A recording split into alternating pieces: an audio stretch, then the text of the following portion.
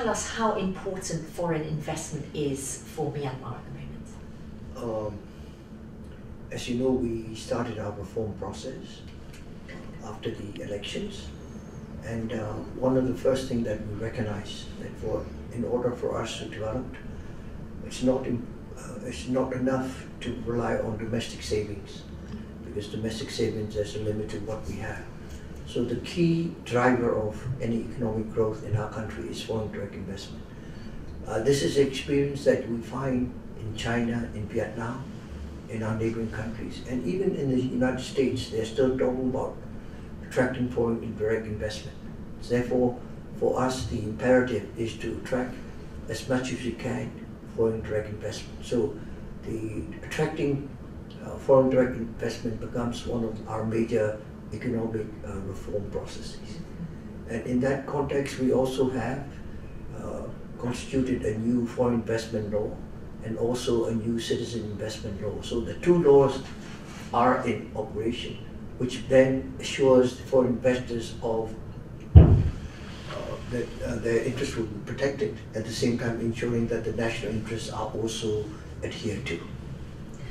Some have advised caution to businesses before they invest in Myanmar. They say they should wait for the reform process till it's a little bit further along before they should start to invest. I mean, what do you say to that? I mean, being cautious is one thing, but I think as the Asian last frontier, there are so many opportunities for foreign investors that, depending on which country you are from, we now have, in the past, as you know, because of the sanctions that we had very little investment. I would say almost none from European countries, from the United States. But after the lifting of the sanctions, partial lifting, we now have a lot of investment from European countries, a lot of investment also from the US countries. So the question is, it's no longer, whether you should invest or not. The question is, when do we invest? So, as was said this morning, we're trying to promote develop a conducive business environment so that people, foreign direct investment people, are reassured that their interests will be protected. We're doing our best, but especially on the question of rule of law, because that to me is critical, because the foreign investors must recognize that we have agreed or acceded to the New York Convention, which means that if there are any cases of arbitration or disputes, that the international law will kick in, superseding the local laws. So we're doing our best with bending backwards to reassure the foreign investors that their interests will be protected. But as we said this afternoon, we also, it's not an investment at all costs. We want to make sure that the investment that comes into Myanmar is socially responsible, that it protects the environment, it protects the interests of the ethnic people. So there are certain guarantees that we would need to make sure that the foreign companies do understand that they are not here just to make quick money. We are in long-term relationship. We'll do our best to protect the interests, but at the same time, they also have to adhere to the local laws. And what specific obligations do you want international investors to abide by? Well, see, here we are very fortunate. If you think about the OECD countries, these are the richest countries, the 22 richest countries in the world. They have adopted, many years ago, based on the UN guiding principles, what they call responsible business conduct. The acronym is RBC. So all the OECD countries, if they are working abroad, would have to adhere to the RBC. And therefore, all we are asking is, please honor the obligations, commitment you've already made as a member of the OECD country, so that you protect the environment, you protect human rights, you obey the law. These are obligations which are internationally agreed upon. So we are hoping that any British firm, because Britain being part of the OECD country, would honor the obligations that are already made.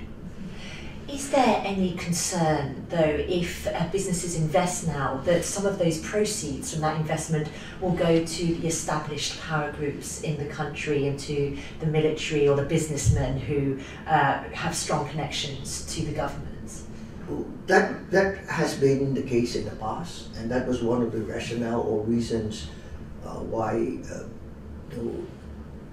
especially the human rights activists, say that you should not invest in Myanmar because all the investment proceeds will go to powers to be. But as you know, we recently acceded to the EITI, which is the Extractive Industry Transparency Initiative, which then means that any proceeds from the extractive industries will be made known to everyone. It'll be open, it'll be transparent, totally transparent. So I don't think any investors should be concerned, or even a small investor in England should be concerned that the money that they invest in, the proceeds will go to, because I think there needs to be a much deeper understanding and appreciation of the changes that are happening in our country. We know that it's not perfect.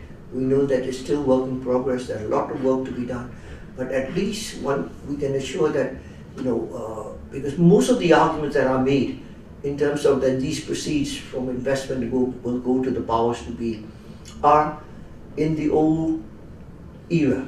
We've turned the corner. We no longer have this situation where the proceeds, there's no transparency, there's no openness, that you don't know where the revenues that are generated goes to. We now have clear, idea of how much is received, how much is taken by the government. So there's quite an apparent budgetary process that is involved with any foreign direct investment in our country. And how important is a strong rule of law and an independent judiciary to the economy of Burma? Well, we look at the lessons learned and the best practices from other countries, especially neighboring countries like Singapore. We know that the reason Singapore had developed was a strong culture of rule of law, adhering to the law. So we do recognize that rule of law is critical because rule of law also is related to the level playing field, which means that we are in more or less a capitalist economy where competition is important, but competition should be fair. So there should not be any unfair advantage given to one party or one group or to one company. So the challenge for us to make sure that the competition that is there is open and fair, and then there's a level playing field. Some believe that it's very important to reform the constitution in order to get an independent judiciary and to break down some of the historical impunity that the military has enjoyed. How important do you think that is?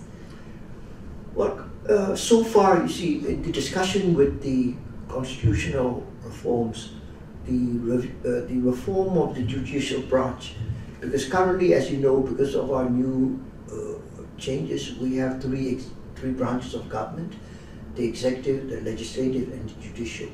We realize that the judicial arm of the government must be strengthened in terms of transparency, in terms of independence. That's still work in progress. We know that a lot of work needs to be done. And of course, even in the parliament, the head of the committee looking into rule of law is no other than Aung San Suu Kyi.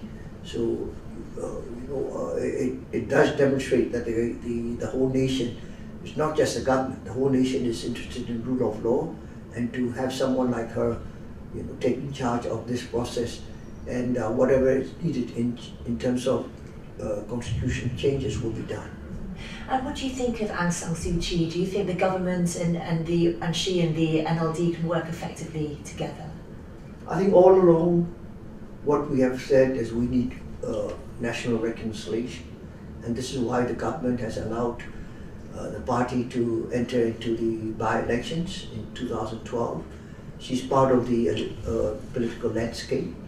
I think they are working towards a common understanding, and I hope the future will be good for the country.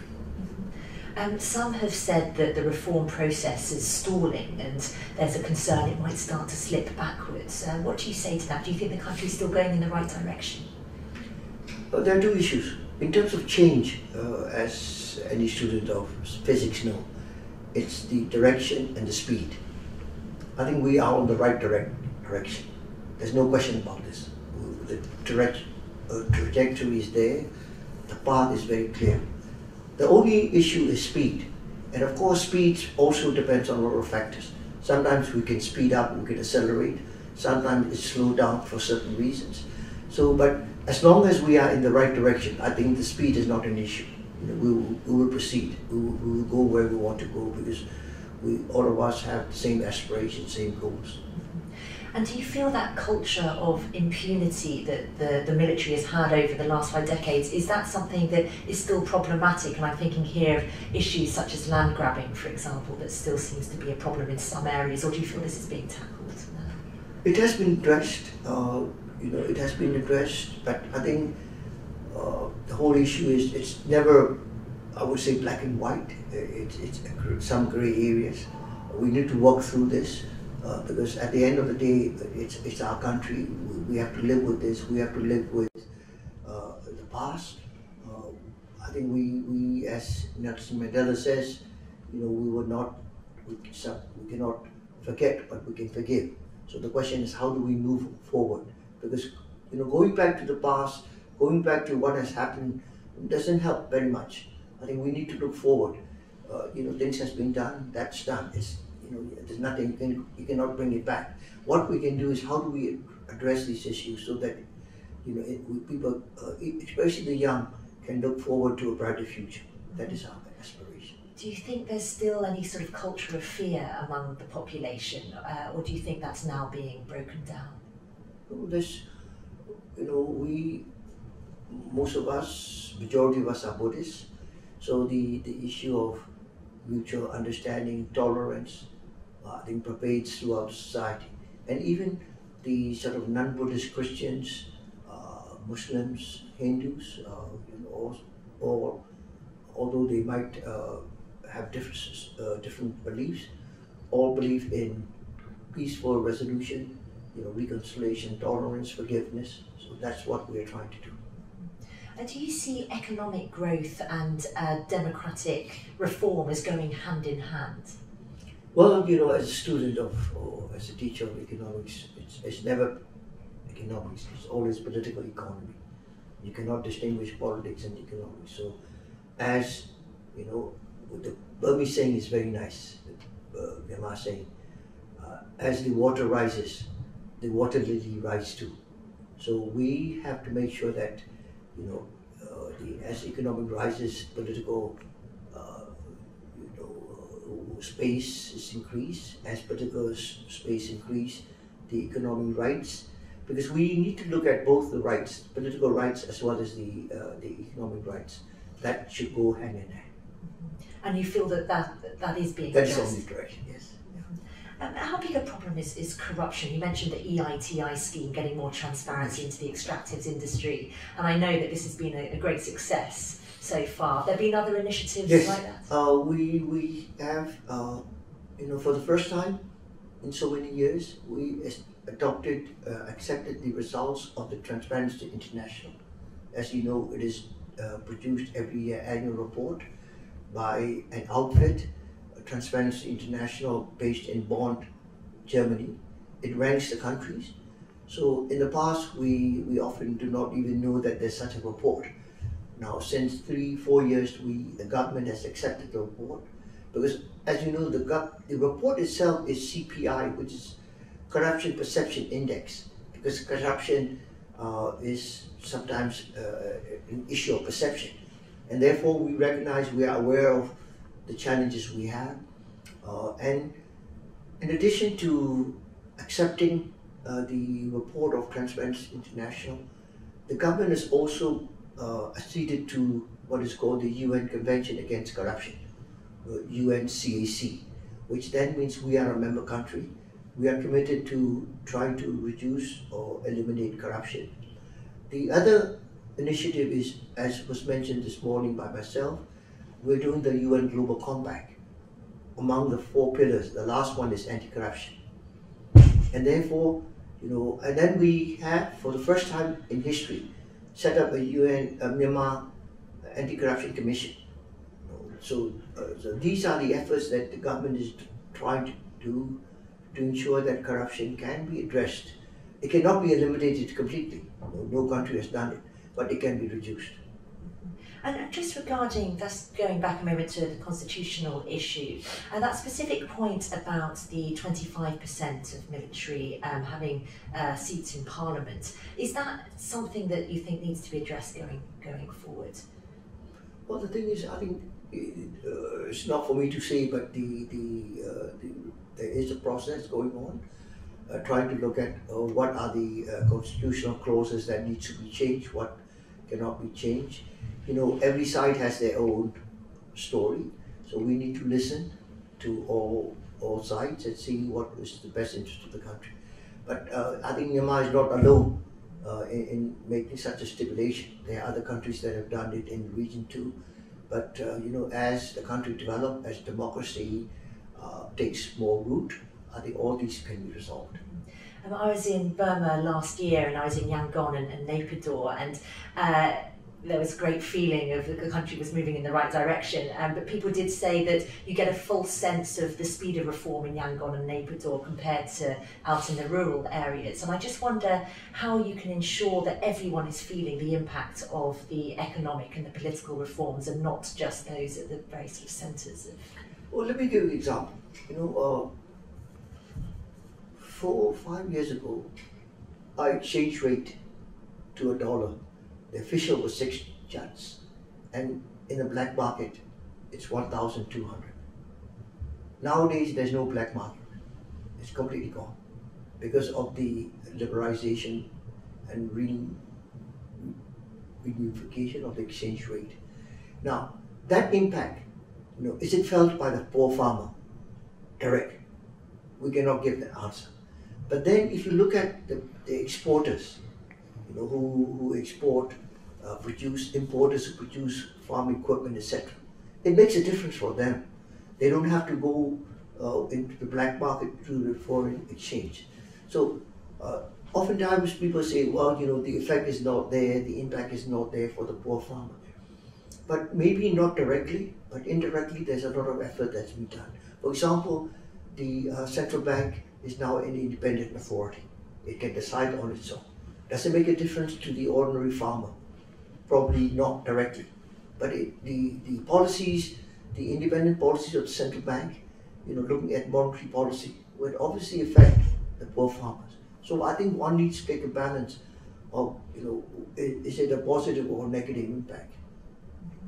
Is there a particular country you look to as inspiration as to where you'd like to see Myanmar in, say, 10 years' time? No, because we think that we are on our own path, that we will go. But the international community, the World Bank, ADB, the recent McKinsey report, the 2030 projection is we will become a middle-income country by 2030. We will join the ranks of middle-income countries. We will go on our own path, because our way is different from the way the Chinese developed or the Singaporeans developed. So we can pick and choose what is the best in both in our region and beyond our region, because there are countries in transition in Eastern Europe, in Poland, Hungary, Czechoslovakia. We know the lessons. We also look at Latin America, where they also went through the same transition. So I think we are fortunate that we can look on the lessons learned and best practices from other countries. And your message to the international community is we're open for business, come and invest responsibly and bring your international standards, and that can only be a good thing. Yes, the only thing is that we have high expectations of foreign direct investment. As I mentioned this morning, there are 4 expectations. They will bring money, that's important. But even more important than money, they will also bring technology, which means we can leapfrog. Technology would really help. The third is what we don't have, access to market, because we were closed because of the sanctions. So the foreign firms can bring access to market, which is very important.